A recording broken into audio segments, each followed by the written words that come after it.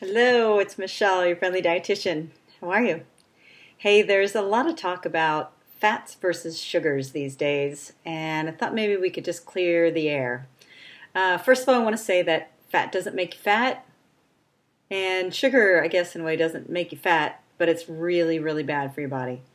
A lot of sugar is going to actually could make you fat in that it's going to make your blood sugars throughout the day go up and down and make your body kind of crave more sugar and get your weight to change metabolism over time. But the point that I'm trying to make here is I'd rather have you switch out and have more good fats than eat sugar. And what that means, like good fats would be avocados, olive oil, olives, coconut oil. Cook with coconut oil anytime you can. It's great. But what that's going to do is it's going to give your body a little boost in metabolism.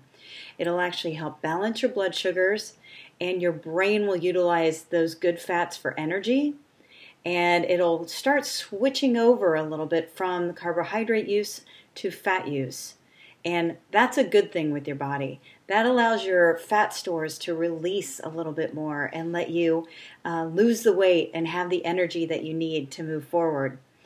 They're talking a lot about sugars, right? So when we switch out from putting avocado on our burger, which is fabulous, I'd rather you hate those calories than having a piece of cake for dinner, because those calories are actually the ones that are going to damage your body.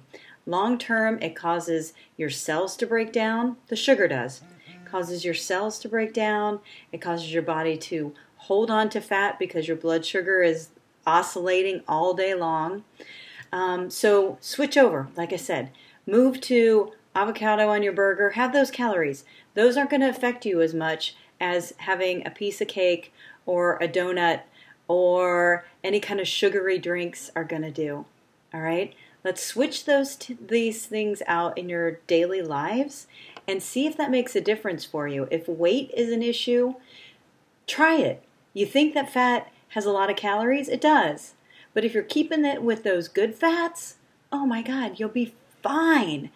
Cancel out those carbohydrates, those high sugar foods, and bring in those fats, and you will see a change. I promise you.